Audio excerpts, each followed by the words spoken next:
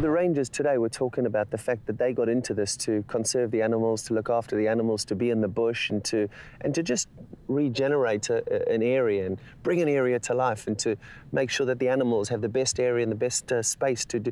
But they've actually become soldiers.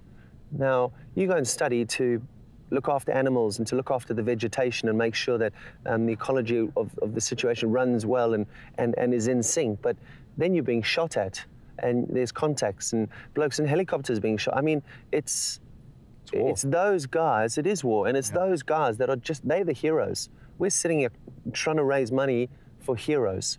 Those blokes are heroes. You go and do something that you love, but then you have to become a soldier, because what you're doing is protection. I mean, it's mind-boggling how good they are. I think that the key thing is for me as well, I mean, a lot of people know that what we're involved in, and they start talking about it.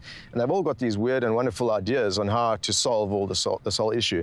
For me, what is so good about this week is that you go out there and you sit with these rangers. These guys are on foot. They know exactly what's happening. Yeah. They're not sitting on a couch 1,000 k's away from here, you know, coming up with all these ideas. They're facing it day in and day out. Yeah. And that's what we've got to appreciate. And if we can help them in any way we can, then we're going to do it.